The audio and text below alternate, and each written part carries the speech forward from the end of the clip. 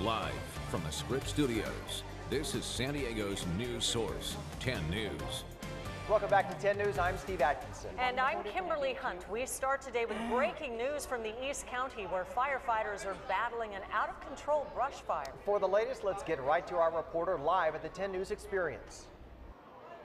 Look at how close the fire is behind me. It's already burned 1,000 acres, but local firefighters are working around the clock to stop the blaze.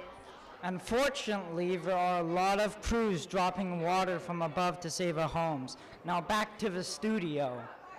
Great job. For the latest breaking news updates throughout the day, turn to 10 News. And stay connected to major news anytime, anywhere on 10news.com. We'll be right back. You ready? All right. Going in. Yep, staying right there for me. Perfect.